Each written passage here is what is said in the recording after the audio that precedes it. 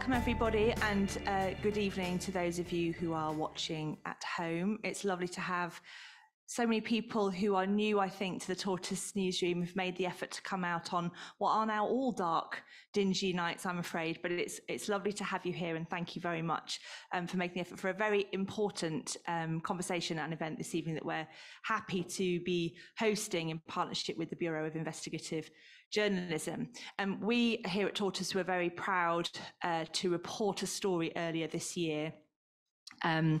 It took us, I'm saying us, it was actually nothing to do with me, it was to do with my esteemed colleagues you're going to hear from later. It took a year for us to be able to bring this story into the public domain. It was the story of the MP Andrew Griffiths, who we can now say abused his wife. And the story was all working its way through the ramifications of the family court system. We were prevented from publishing it, and then we won the right to do that.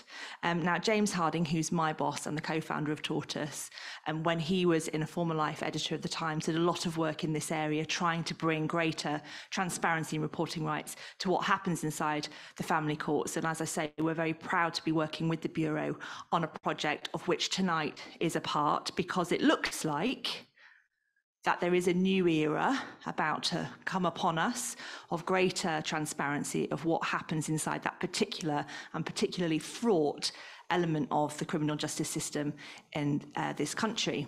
So I'm going to hand you over now, because that is the extent of my knowledge of this subject, to the people who do know what they're talking about. And to tell you a little bit more about the project in particular, I'm delighted to have with us Emily Wilson from the Bureau of Investigative Journalism. Thank you, Emily.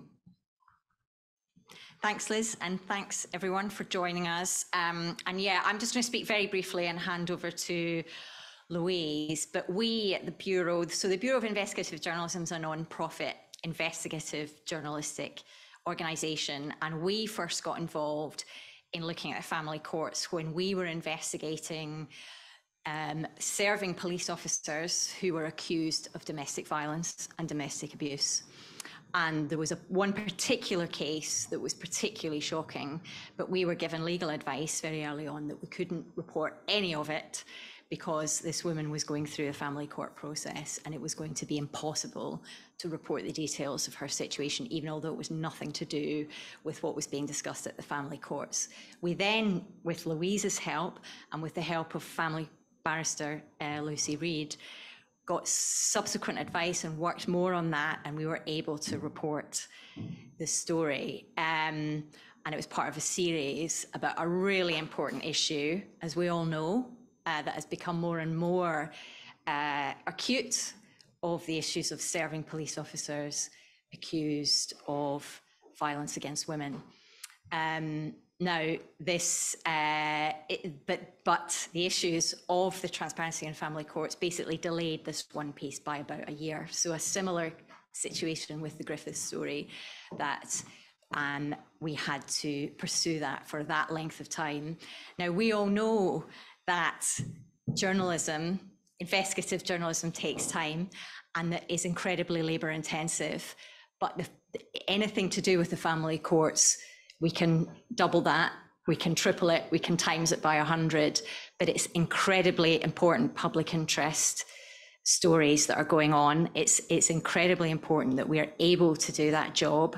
And this is why we have been supporting Louise to try and find ways to make that easier for reporters and for families to be able to tell their stories and have the issues aired in public. So that's why the Bureau is involved. It's great to have this partnership with Tortoise. It's great to have you all join us for this conversation. We are now pursuing a project to try and support this pilot project that's happening within the courts to allow some reporters more access to some courts. And Louise can tell you more of that. And if anyone's got any other questions specifically about the Bureau work, please do get in touch. But thank you for coming, and thanks very much for hosting us at Tortoise. Thank you, Emily. Evening, everybody. I'm Louise Tickle, and for the last 8 years, and I only realised a couple of days ago, actually to the month, I have been trying to report on family court stories. And little did I know 8 years ago when I first fetched up at the Bristol Family Court, what an incredibly difficult endeavour it was going to be, an endeavour that Hannah has been discovering over the last 2 years, and various journalists who have gone before us and editors who have tried very hard to support them and believe in their work as well. Pia, who I will introduce you to later, is responsible for all the legal advice for the Times and Sunday Times that will hopefully help journalists get their stories into the public domain. So yesterday, the House of Commons Select Committee on Justice published a very long-awaited report, and it was called Open Justice, Court Reporting in the Digital Age. And very fascinatingly to me, the committee dedicated a whole chapter to the family courts, and I think that is a mark of how seriously they take the situation now. The stakes facing parents and children in family courts are pretty much unparalleled. And the report said the family court is one of the most significant but worst understood elements of the justice system in England and Wales.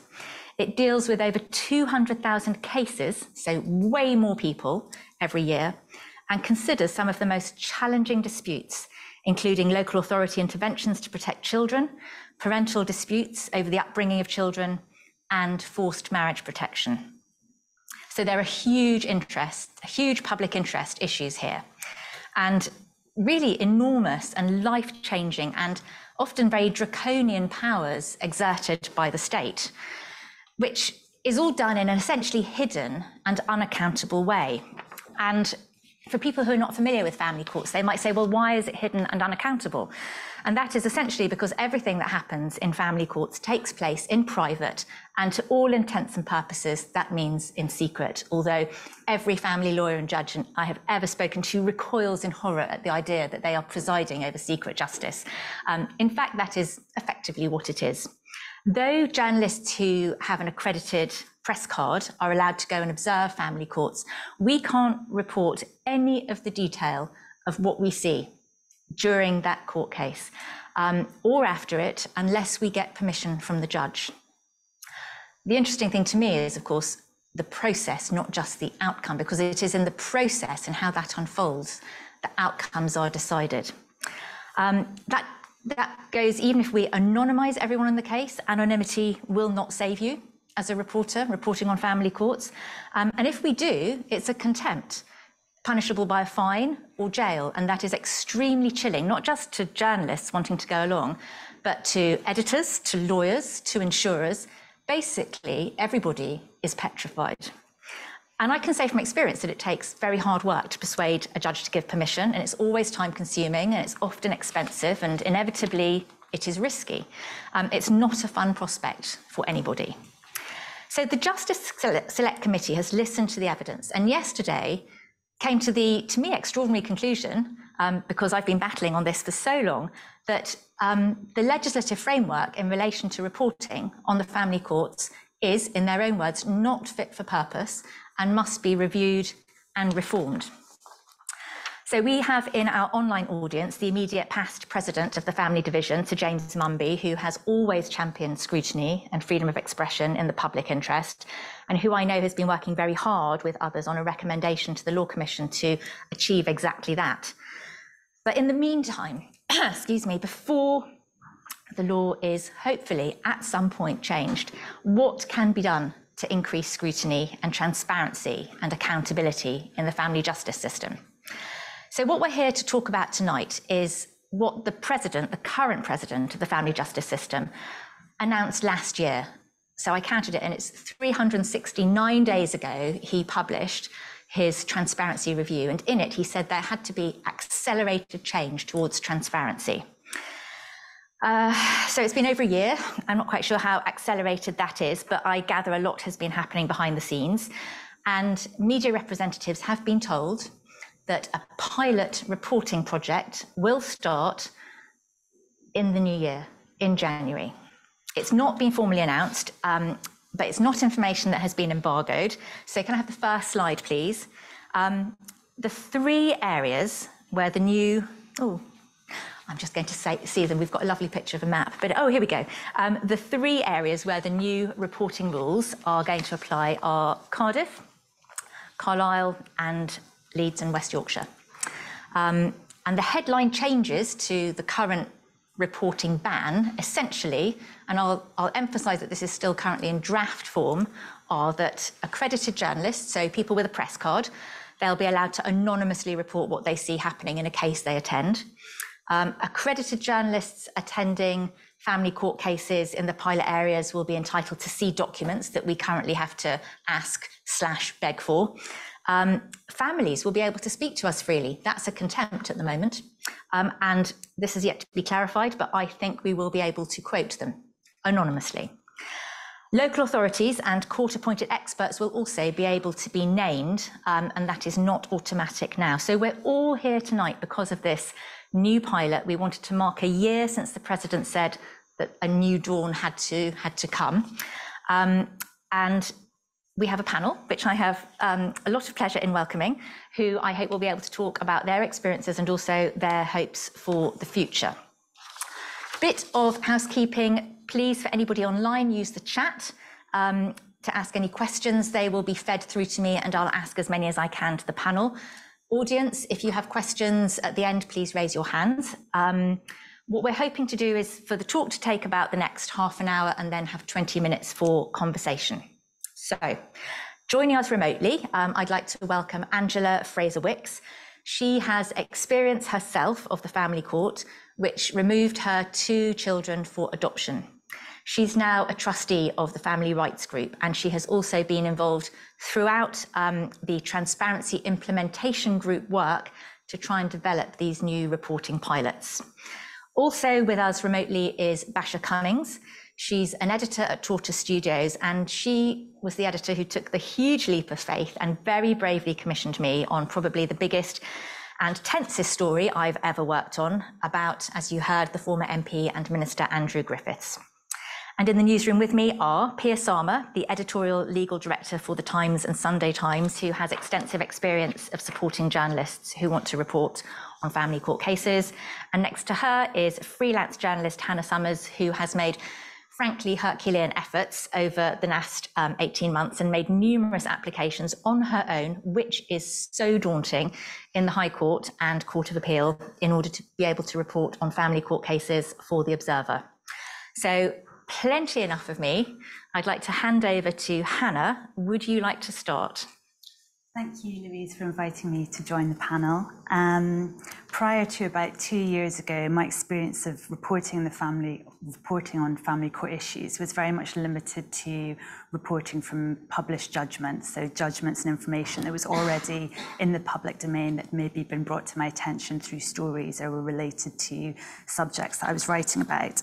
In the last 2 years, I've been attending hearings more regularly, and that has been in the Court of Appeal, as Louise mentioned, but also more often in private proceedings where I've had to make my own submissions to vary the automatic reporting restrictions.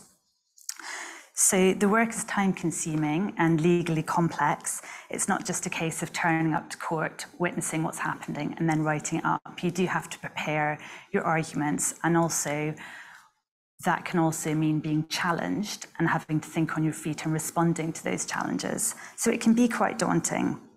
When it goes well, it can be really rewarding, but I have faced a number of barriers when trying to do this work. And I can think of examples from every stage, really, from really practical things, just like accessing a court hearing, so getting the CVP link in time, getting hold of someone at the court and actually being permitted. Quite often, someone might say, we'll ask the judge if it's okay for you to attend, and of course you have a right to attend. And then at the other end of the scale, facing occasionally quite hostile challenges from barristers and sometimes unclear directions from judges on what I can or cannot report. And whether intentionally or not, this can come across as an effort to discourage me from reporting or discourage me from reporting certain aspects of a case. Even when things have been quite straightforward, so for example, I can think of one time I had a judge who was incredibly helpful gave me permission to report and provided me very promptly with court documents that I needed and a written court order that I could show the lawyer at my newspaper I was writing for. But even then, right at the start of the hearing, they'd said to me, I'm letting you in, I'm permitting you to come because this case is in the public interest. And of course, it's not for judges to deem what we should be reporting, what's in the public interest is something, obviously, that as journalists and editors that we would judge. So I think that's just to give an example that even when there's really good practice and judges are quite proactive, there's still things that illustrate perhaps that to have a journalist in court is exceptional rather than something to be expected.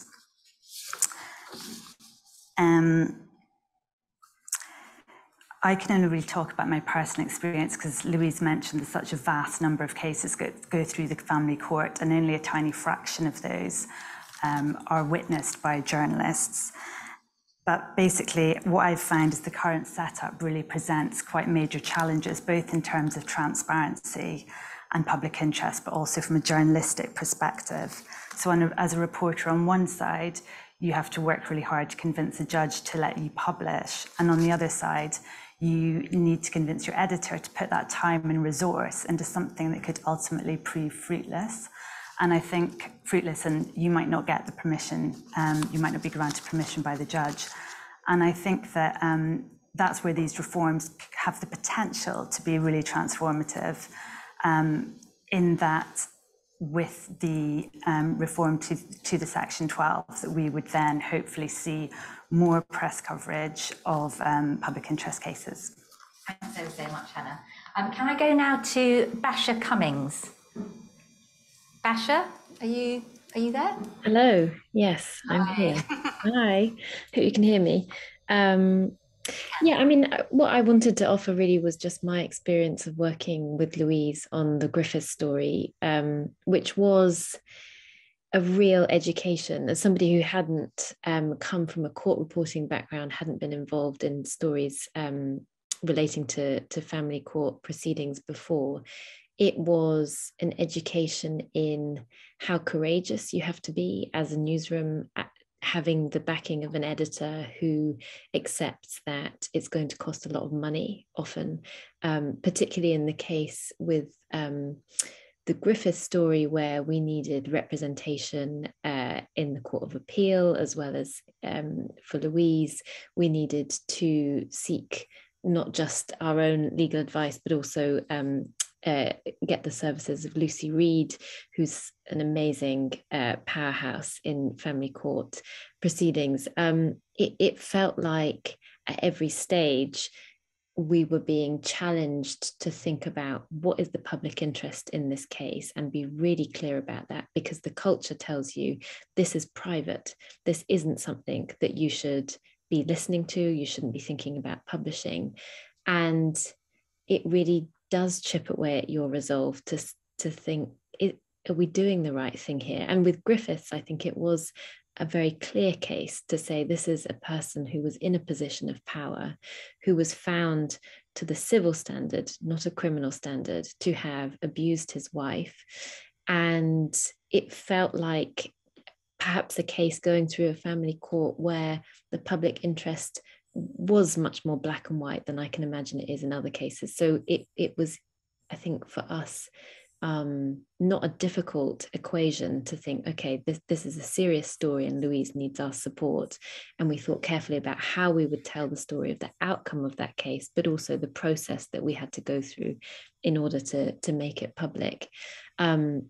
But thinking about, as a newsroom, in terms of our responsibilities of how to reflect the difference in standards of proof. So how would we make sure that we were being clear that this is not a criminal case, that this was all the result of a private dispute, how we would, I guess, hold the public interest at each stage of our fight to make the story public, and what kind of arguments were we prepared to make that we thought that later would be reportable, and how that would reflect on us as editors and as journalists. So it was for me a steep learning curve, and I guess a real education in a culture of secrecy that is kind of telling you over and over again, you shouldn't really be here. And of course, in the end, we won, and that it felt like a great victory for our argument, and we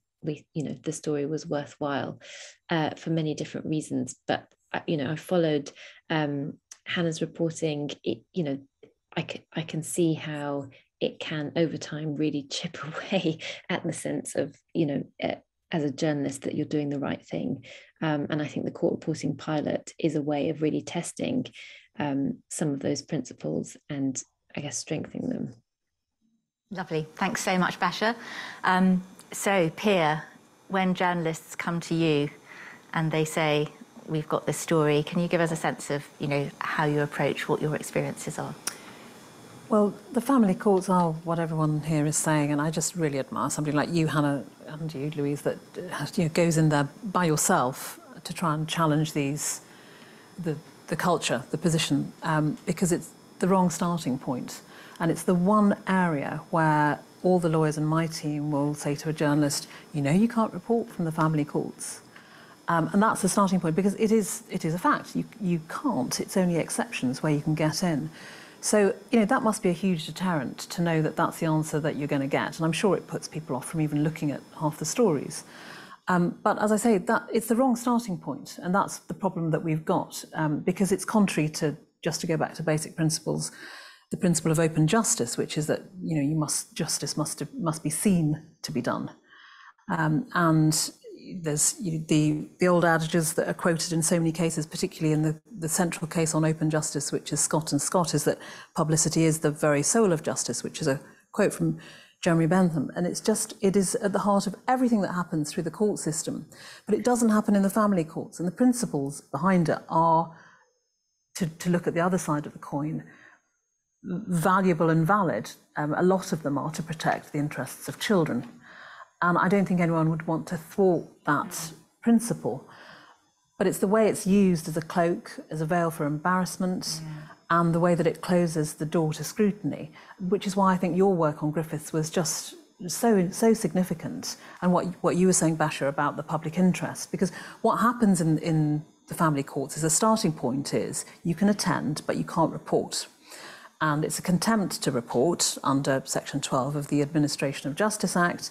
There's also anonymity, which is statutory under the Children's Act. So you've got these two immediate bars. So you've got to apply to lift those bars or start to talk to the judge about how you do that. And only if you get to that stage will the judge then exercise his or her discretion to weigh up the public interest versus the privacy rights in that whole setup. So it's not just the privacy rights of the children, it's just the starting point is this is private. And really the public interest you're looking at there is the public interest in what in European jurisprudence is called Article 10. So that's the right to freedom of speech. So your right as a reporter to communicate to the public what's going on. And the Griffiths case is saying, it's not just saying, is it that the family courts should be open, it's saying, look at what's happening under this story. So this is all about domestic abuse, and this is about coercion, this is about the veil that's taken over these relationships and how they're played out behind closed doors. And I think those examples are, I think Basha said, very black and white, and they're strong cases to take, but even those are hard. And there are much more nuanced arguments about the public interest, which are huge deterrents for a law firm or a legal department in a newspaper, if you've got one at all. Because the arguments are really quite complicated. You need representation, and you're arguing against that starting point. And the other massive thing is it is discretionary. So because the starting point takes you to that point immediately, there's the balancing exercise, which is Article 10 versus Article 8. Article 8 is the right to privacy, which includes the right to private life and covers the rights of children and of families. And all of that sphere is instantly, private. If you talk to a divorce lawyer or a lawyer who specialises in custody of children, they're horrified by the media trawling through things, because they'll say you're going to misreport it, you're going to put everyone in a bad light, you're going to get it wrong. Emily Dugan at the Sunday Times wrote about baby bruising last year in the Sunday Times. The Times applied to lift Section 12. And we made quite good arguments that were successful about the public interest. But again, the starting point there shouldn't be that we have to do that and we need a legal team to do that. The starting point should be, it's open, and let's look at how we can protect the interests of the child. No one wants a baby's name necessarily on the front of a newspaper or on the internet. That's not what we're looking for. What we're looking for is the underlying issues. And it's organisations like the local authorities or social workers, carers, and how those decisions are being made. But it's also the attitude of the judiciary. Because there's so much power in this discretion and the ability to exclude information, publicity is the soul of justice. You need to have the eyes of the public through the journalists to be able to challenge quite simply the mindset of judges, because they don't always get things right. And society is moving at this rate, and the law is always chasing it, in my view. It's always one step behind. So how do you, no disrespect to judges, but how do you educate the judiciary? Well, by challenging it. So that discretion has to be challenged. And you can only do that by getting into court and doing that. But look how difficult it is. So I think putting the judges on the spot is part of it. And barristers. And barristers, yeah, people who present the case. And the way that the case is presented is so dry. To try and get the issues of society or the questions that you're trying to raise into that is also quite a challenge, because you're just challenging the status quo, but you're trying to say, look, we need to know about this because things are changing. People are talking about coercion in marriages. People are talking about marital rape. They weren't 20 years ago, or whatever it is. People are saying that women who look after children in that situation are being unfairly treated. Domestic abuse, all of these issues require judges to keep up with the times. How are they going to do that? I think some of the interesting questions in the chat are what you touched on. The privacy rights of children are the reason why this law was enacted in the first place. And so I wonder if we could now come to Angela Fraser-Wicks. And Angela, I'd be really grateful if you could address, from the point of view of somebody who's been through the family courts, the concerns that people have about children's anonymity being breached through reporting, through greater reporting. Yes, thank you, Louise. For those of you who don't know me, I'll give you sort of a very quick whistle stop of my own lived experience, which is all I can speak about tonight. In 2004, I was a victim of what Louise quite rightly called the draconian system, in the fact that my children were permanently removed and placed for adoption, and that was it. They were gone. I was no longer a parent. And this was predominantly due to the fact that I was a victim of domestic abuse. Now, I completely agree that we need to be protecting the identity of children. But at the same time, we have to be shining a spotlight on the reasons that we are removing children, because we've got the argument and the balance between protecting children's identities, but also the fact that we are removing children permanently and causing untold amounts of damage long term. And if we don't actually scrutinise why this is happening, then we can't always be saying that we're acting in the best interests of children, which is what all of the arguments tend to come down to. This is in the best interests of the child. And, I spent 15 years after losing my children desperately trying to raise awareness of what had happened, why it had happened, trying to campaign for change. And I did that in a way that successfully protected my children's identity. There was never anything said or done that could have revealed who they were.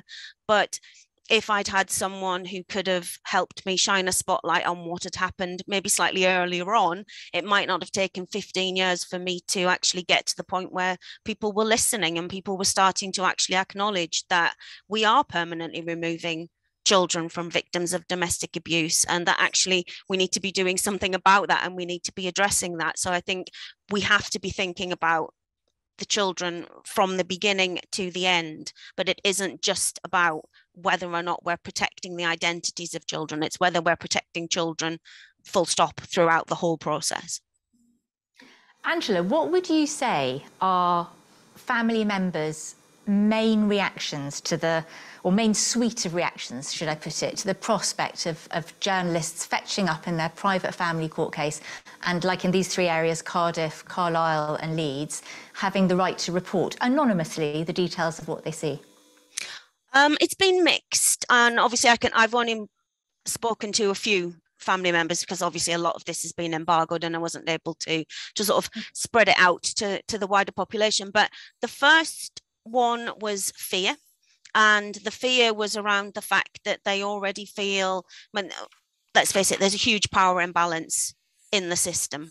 And they were initially very concerned that this was going to be yet another stick to beat them with, that the journalists wanted to expose them, their parenting, but once it was explained to them that this was about scrutinizing the process and policy and about trying to maybe address some of that power imbalance, then the issues were around anonymity and protecting their family. But they were on the whole quite keen on the fact that actually this might actually go somewhere to start raising awareness of the issues that they're facing day to day, and as you say, just the fact that nobody really understands what's going on in the family court. So it's very difficult when you are going through the process to be able to talk to anybody or to explain to anybody what's happening, because it is closed and it is secret. So I think there's some skepticism, but I think that with the right amount of information provided to families, that could be overcome. I think there's going to be, in these three areas, the most enormous culture shock to the judiciary, to the barristers, to the solicitors, to the local authorities, at the idea that journalists will, by default, assuming things go to the plan I've seen, be able to report, will be able to speak freely to family members without anybody being terrified they're going to be clapped in irons. Hannah, I know the culture is something that you have come up against, and I wonder if you could give us a couple of examples of what it's been like recently, so stories that I've heard from you about your time in the family courts, and also can you think of ways of helping to combat that culture shock?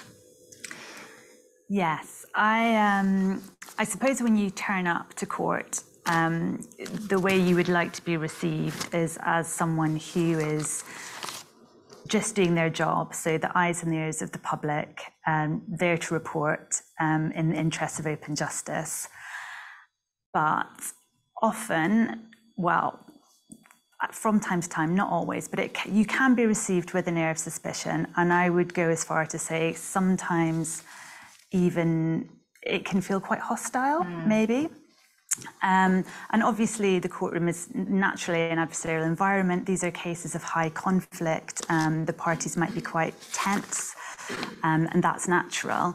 But yeah, I would say I can kind of give examples. The other day I had a barrister say that his client did not want me to have the skeleton arguments because they didn't like my tweets. There was some kind of complaint about something I tweeted, but they didn't expand on that. So it was a very vague criticism. This was an open court, and it was in front of the president of the family division.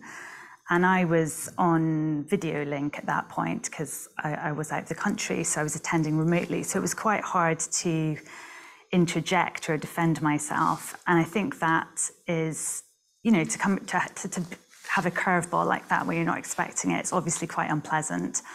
It was obviously a tactic because, they obviously don't want me reporting on that case. But yeah, I've also had... What happened was I wasn't able to respond at the time, but Brian Farmer from Press Association, who was in court, said, well, that would be ridiculous to give the skeleton argument to me, but not to Hannah. And the president said the whole point of the skeleton arguments is so the reports can be fair and balanced and accurate. So it wouldn't make sense to do that. It was obviously, the barrister obviously knew he wasn't going to win this argument, but for whatever reason, they felt necessary to have a dig, I suppose. It feels quite shocking when that happens. Yeah, I was quite taken aback. I was there, it was an open court. I'd sort of tuned in and I was like, this should be, we're obviously able to report this. I don't have to make submissions and go through the whole process. So I was a bit more relaxed than usual. And then I was like, what? They're talking about me and my tweets. But yeah, I didn't know what they were talking about. He wasn't specific. So I wrote an email actually to the court during the hearing and said that I would like the opportunity to respond. So it was part of the court record that I strongly refuted that my reporting was anything other than fair or accurate. And I took exception to being criticised without notice and without the opportunity to respond. And I understand the president he didn't receive the message in time before the court rose, but he says he's going to address it at the next hearing because it's been adjourned. So other times I've had barristers ask quite forcefully as well and quite persistently why their client wasn't given notice. They weren't given notice that I was going to be in court. And we don't have to do that, do we? And we don't have to do that. And it's, fair enough if somebody's feeling a bit nervous that there's a journalist there and they don't know what that means, but it's up to someone's legal team to prepare them and to reassure them or explain to them why journalists are in court and what that means for them. I've had barristers ask me how I found out about a case. Implying what wasn't my client. And I have to say it's not the only time that's happened. And I have to say every time a barrister's made a guess or an assumption or insinuation about how I've come to know about a case, it's been wrong. And there are lots of ways that journalists can find out about cases. I'll just stop you there and ask Pierre, because you were talking about culture. And so you're a lawyer, and I think you probably understand the way that lawyers operate better than as journalists we would. What's your impression of the way that journalists have been dealt with within your news organisation, and can you think of any ways of helping to change that culture in those pilot courts? It's going to be really interesting, isn't it? Because I think that you see that culture amongst family lawyers and practitioners. It's not the judges this time I'm going to have a go at. It is those practitioners, because there's a fear of a loss of control over the case, and a fear of people pitting their cases against each other and leaking, which of course is problematic. You can have people who want their cases to be played out in the media. I mean, I would say those sort of cases are in the category of the high profile, very wealthy individuals who would leak their stories to the media, and the same is probably happening on the other side. So they don't deserve much sympathy. But I think the family practitioners, are mortally fearful of either leaks jeopardizing their client's case, which is protection of their client's interests. I think that's absolutely legitimate. You would always say to your client, do not do anything to jeopardize your case. You don't want to upset the judge. You don't want to be accused of leaking. You don't want to be accused of subverting the principles that are going on in the courts. But I think once you remove that contempt risk over the heads of people talking to journalists, that should be something that the practitioners should be pausing to think, do they want to talk to the journalists? If they do, they're free to. There's no contempt hanging over their heads. So I've got to let go a little bit here. I've got to let go of the control of this story. But I think, I've never been a family practitioner, but communication with your client and sort of taking yourself away from just thinking about how you present the case is a big part of what they do. And looking after your client. And if it is in your client's best interest to communicate with the press, given that the press are now going to be able to report in these pilots, it's going to be another skill set that they're going to have to learn.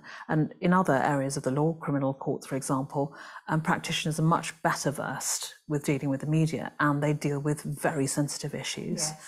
And they do have to talk to their clients about it. And I think there might be a whole new world, perhaps, growing up around PR and representation and claimant lawyers who look after their clients' interests. The ones who can afford it will go to the big law firms, just the way as they do in other areas of the law. Thank you. I'm going to come to Basha and Angela in a minute, but I want to read out a comment that's come in online from Katie Preen, who says, this conversation is very much along the lines of good faith public interest journalism, but we know there are journalists who may choose to report in a more sensationalist way. How will we prevent open reporting from being abused? And I think that's a really fascinating question, because there is no doubt that different types of media report different, can report, in fact, the same case very differently. And I remember, and I won't remember it precisely, but there was a really tragic case that was reported in a judgment. So a judge had released this judgment, published it, and it was about a mother who had, I think, 7 children removed, some of them sort of subsequent babies, and she was pregnant with the 8th. and it was one of the red tops, and it was just this awful, unfeeling headline, mega mum with bumper brood, has 7 babies removed and 8th on the way. And they hadn't breached any reporting restriction, but can you imagine the tragedy for that woman that she would have gone through those experiences and those removals? And even though her name wasn't mentioned, the feedback I got from barristers who knew that case was that in her local community, they did know. And of course they would. Of course friends of hers and friends of friends would know that that had happened to her. And then she's there all over the tabloid press in this very derogatory way. The worst things that could happen to you had happened, and now she's being vilified. And I totally understand that. How you prevent it? Okay, right. Well, Basha, I don't know if this is a fair question to come to you with. What I was going to ask you was, and I suppose we can kind of mix this in, is what advice would you, as an editor who commissions these kinds of stories, would you give reporters, either reporters based in these kinds of areas who want to report on these stories, to deal with issues in a way that is not going to harm people? What a question.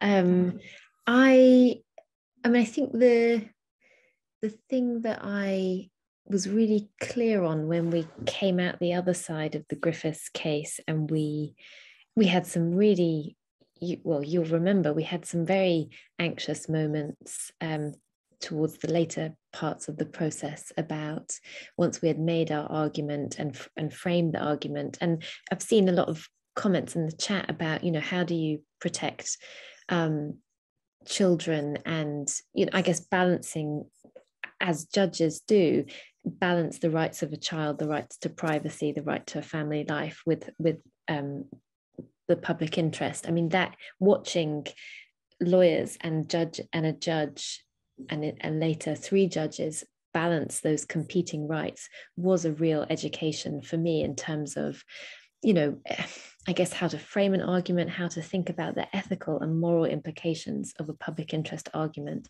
and how to be clear about what it is that you think you want to say and what impact that will have. But I think, having been through that process and learned about how rigorous that is, I think the conversation that we had at the very beginning between Louise and I about why we thought this was an important story, and what it was that was going to give us the energy and the motivation to stick with it, really came from that initial conversation that we had, which was, why should people know about this? What is it that we will learn by making this argument to have this in the public domain? And I mean, I haven't worked on more nuanced kind of grey area cases where a family, there was no question that we would make this argument if Kate Griffiths, the mother, wasn't on board, that we would not make this argument without her. And once we knew that we had her support, it felt like we had a kind of clear run at what we wanted to try and report on. So I think being clear about navigating the relationship with the family or who it is that you're trying to do this with or on behalf of, and also being clear from the very beginning, what is the argument that you're going to come back to time and time again when you are challenged either in court by other barristers or by the judge?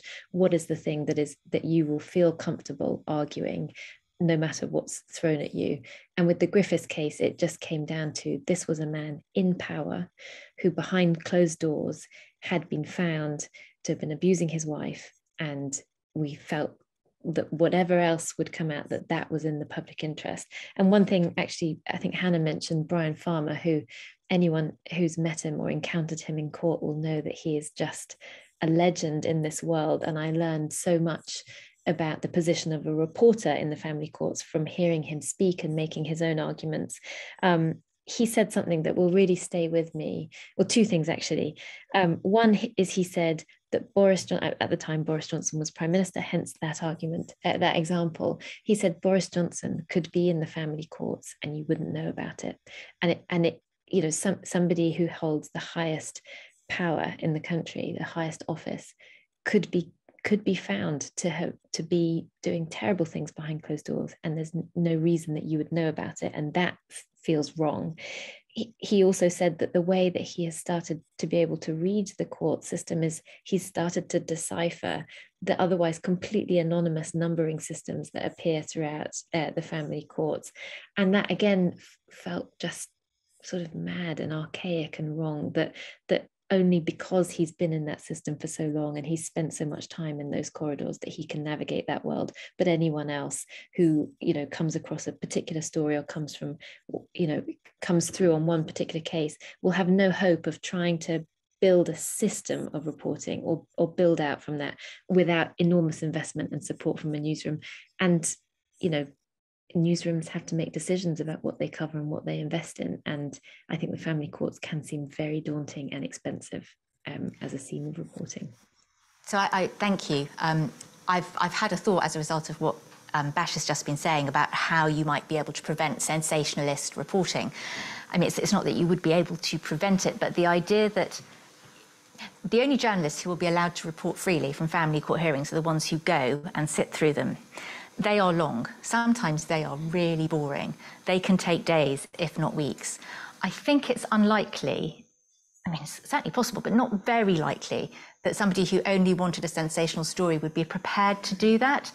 The kinds of stories I've seen doing that very sensational thing are usually ones that are taken from judgments, in fact, where a journalist can see what's coming up on Bailey, or the National Archives now, and runs through them and sort of thinks, oh, right, we can do something quick and dirty here, and it doesn't cost us any money, and we're allowed to do it, and we can make something big out of this. But if you've sat through a family court case for days, and possibly over weeks and months to follow it through, it's unlikely your newsroom would have released you to do that, which is what would give you the freedom to report in the way that we're talking about, unless you were going to do something serious. So although it's not a safeguard, I think it possibly provides some level of reassurance, maybe.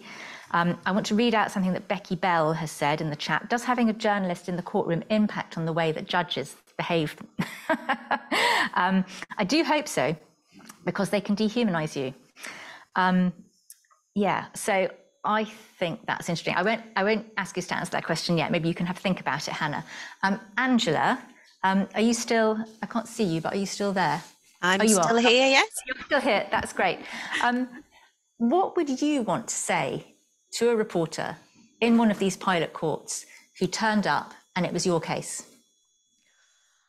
Goodness. I think what would have been really great for me would have been just to be seen and be heard. I'd got so lost in the process and had almost started to believe the things that I was hearing said about me, the things that I was seeing written about me. And I think it would have just been, I mean, looking back, it's quite difficult, but I think it would have just been really great to have somebody actually want to listen to my side of the story, because I approached my local authority for help and then suddenly found myself fighting to keep my children. And I couldn't really comprehend how that had happened and what had gone wrong, and why sort of admitting that I needed some support had suddenly turned me into the enemy. And you know, the fact that being a victim of domestic abuse meant that I wasn't protecting my children. And I think to have somebody who could have actually shared that, because I was then ostracized from not just from my immediate family, but within the community, because people assume if you've had your children removed, you have done something terrible to them. And it's very difficult to be able to prove that you haven't. And I think, you know, just having somebody there who could have said, well, actually, I was there. I heard what was said. And would you have felt, if there wasn't just somebody there saying that, but if you had your story published in a national newspaper, even anonymously, but people around you had known, would that have felt very shaming? Yes. But saying that, I don't know if it would have felt any more shaming than the fact that everybody knew what had happened anyway. You know, everybody in my town, everybody that I knew, everybody that I grew up with, everybody knew, because towns gossip, people talk about things. And I then made the decision to start telling my story myself, because I cared slightly less about the blame and the shame that would be brought upon me, and more about trying to raise awareness of what was happening in the hope that it might help shift the blame and the shame for other people. But yes, I think there is a very real risk of this being misreported and it actually making that blame and shame feel greater than it already does. But actually thinking about it, I'm not entirely sure that there is anything that feels worse than everybody you've ever known your entire life knowing that you had your children permanently removed, but nobody really knowing why or what happened and making their own assumptions anyway. So maybe if I'd been able to share my story, then people may have actually realized what had happened and how easy it was for it to happen to other people. Thank you. We've got about 10 minutes left. So if people in the audience can start thinking, if you have a question, can people start putting their hands up? And are there any hands going up? Oh, splendid, Ellis. Can somebody Ellis, you actually have the microphone. Brilliant. Could you ask a question? Is this on? Brilliant. You're welcome to speak. So I report so much in criminal courts as my job, and I've only been to family court 1 or 2 times for a lot of the reasons we've already been discussing about the hostile, very archaic and almost like a front that kind of blocks journalists from having the confidence to go. And court staff in the criminal courts tend to get more and more friendly as journalists go there. They're very welcoming and they give you the information they want you to give that you're after. Family courts, the staff are quite affrontive. They demand your ID the second you walk in. And then I've been sat in a foyer outside of a family courtroom waiting to go in, listening to a man's barrister, his ex-partner's barrister, and then the baby's representative. And then as soon as I declare myself to the usher that I'm press, they come up to me saying, "Why didn't you tell us that you were press? We're very concerned now about what you've heard." And for me, that was just offensive anyway. But I just wonder, what's it going to take for the kind of structure around the family court system to be as accepting of journalists as the criminal system is? Whoa, as accepting. That's a high bar. Any thoughts, Pierre? Maybe just a little bit more accepting. Okay, thank you. What's it going to take, the family court system and culture, to be more accepting of journalists, if not as accepting? I mean, listening to Angela talk, it reminds you of actually the pain of the smaller individuals in this big picture, the sacrifices they actually are making by having their personal affairs spread across the pages of a newspaper. Accepting maybe with the bigger hits of actual reform in law, where you have proper issues being aired about domestic abuse, about marital rape, about all these bigger issues, where you can see that your part in this contributes to a bigger picture. But I think it's going to take years. And I'm afraid it's going to be very difficult. I think the family courts are absolutely moving in the right direction, because the justice system seems to now accept that it's in the wrong place and that the starting point ought to be open justice. And they seem to be putting the children's rights right at the front and saying, we'll take steps to anonymise children, we'll make sure that the children don't suffer. But the knock-on effect on a family often affects a child. And that's going to be very difficult to navigate through. What's going to make it more accepted? I'm not sure it's ever going to be as accepted. As you say, it's a very high bar. And I think it's always going to be a very painful environment to be in and to report from. And going back to the question you asked me before, the knee-jerk reaction for any good lawyer protecting their client is to keep them away from the glare of publicity, because you're looking at those immediate rights of the individuals you're looking after. You're not looking at open justice. You're not looking at great big issues about publicity as the soul of justice and all those high-minded things that I sort of spouted. That's not your issue. You're concerned about your family. So it's going to. I'm not sure it's ever going to achieve parity, to be honest. Hannah, any ideas? I think one thing I keep thinking of that I'll just mention first is that in the criminal court, we deal with very sensitive cases involving children, and we manage to protect their anonymity. So I don't know. I don't see why that can't work in the family court. And in terms of the question of how can the family court, when will there be a cultural shift? How could it be more welcoming? I agree that seems like that's going to take a long time. But I think for that to happen, we just need more journalists going into court. And that's only going to happen if people are aware of these changes, if they're aware of the pilots, but also if there's an appetite for these stories from editors.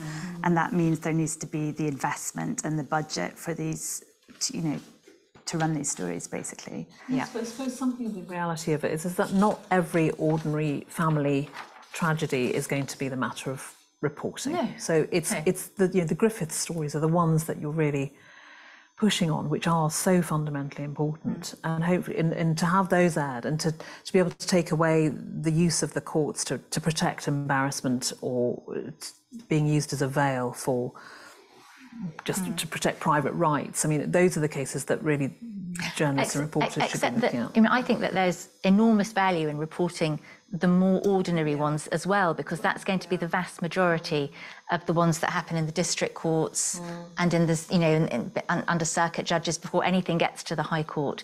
And in fact, the Griffiths case was just just started in the Derby Family Court, and that's all it was. I just want to say a couple of things. There have been some lovely comments about Brian Farmer. He is an absolute legend, lovely integrity and morals. And somebody else, echo comments on Brian Farmer. He doesn't pull up the drawbridge of knowledge after him, which is a really lovely thing to say about a journalist who, and I would completely agree.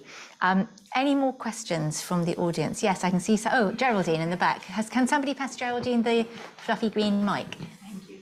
This is something I mentioned to Louise briefly yesterday, but I worked previously at a tabloid newspaper where a former partner of a celebrity, I obviously won't say which one it is, came to us saying that she'd been abused by him, and she wanted to do a story on it and to tell her side of the story.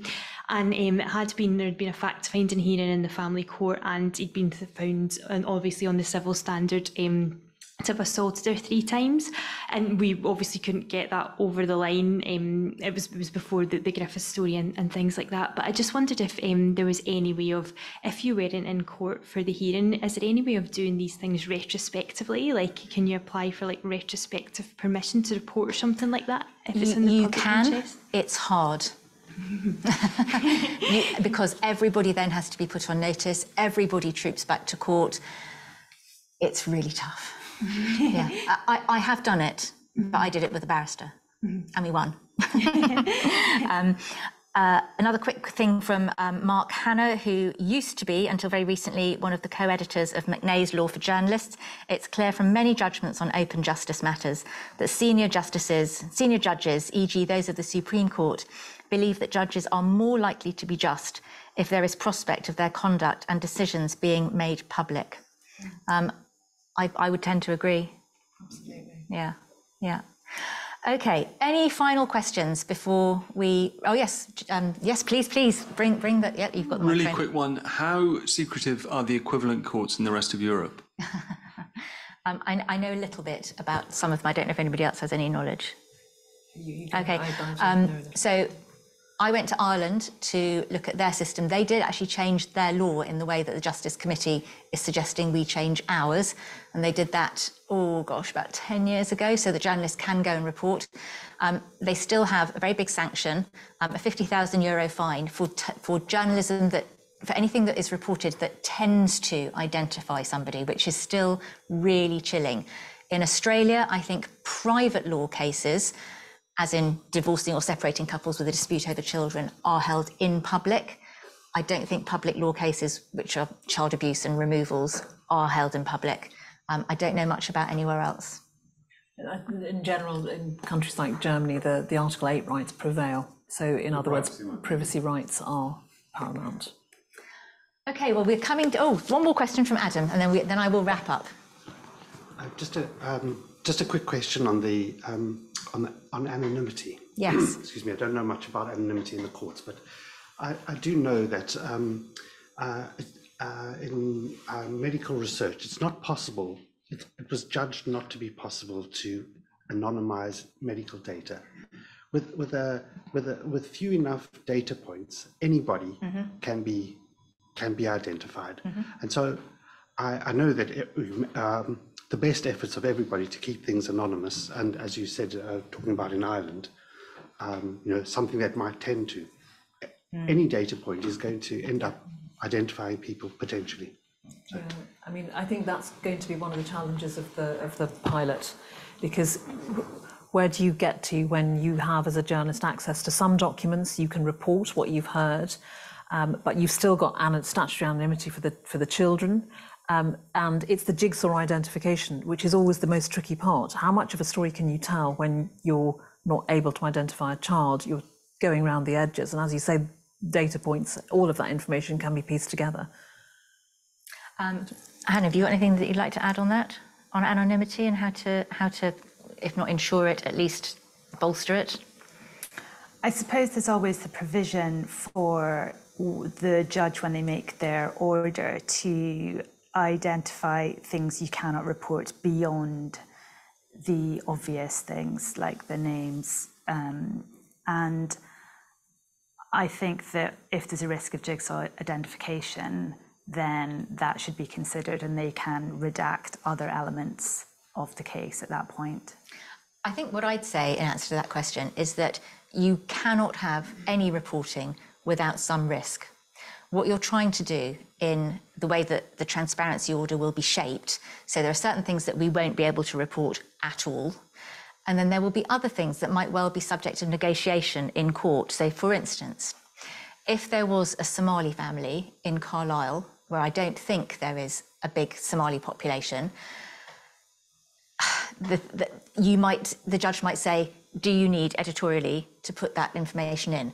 There will be times when editorially it will be highly significant, but you might not need to say Somali, you might need to say something else. There are many occasions where I have worked with barristers on trying to work out what I needed, what I wanted, and what I could, let go. And you end up in a bit of a sort of horse trading situation, but all you can honestly do is say that you're going to reduce the risk. And I think that we need to be honest about these things. I'm going to wrap up now and say thank you very much to my lovely panel for being here tonight. I really appreciate all your time. Thank you to Tortoise for hosting and to the Bureau for co-partnering on this event. The Bureau has been very generously funded by the Treebeard Foundation and the Seba Foundation to support journalists who want to report on family courts. And to that end, we will be launching a microsite on the website of the Bureau of Investigative Journalism in early January to provide additional resources for reporters who might never have gone to a family court before and who feel anxious about going. I still feel anxious every time I go. There's always something new, always something you're not sure about. Emily Wilson and I are currently working on the content for that. We are awaiting publication of the final transparency order, the final reporting rules. So everything that I've said today is still in draft form and has not been completely signed off, but we hope that it will be by the judiciary in a few weeks' time. So that's all really, folks. Thanks very much for coming tonight. It's really lovely to have an in-person event with so many of you here. And thanks to everyone for logging on from home. Thank you very much.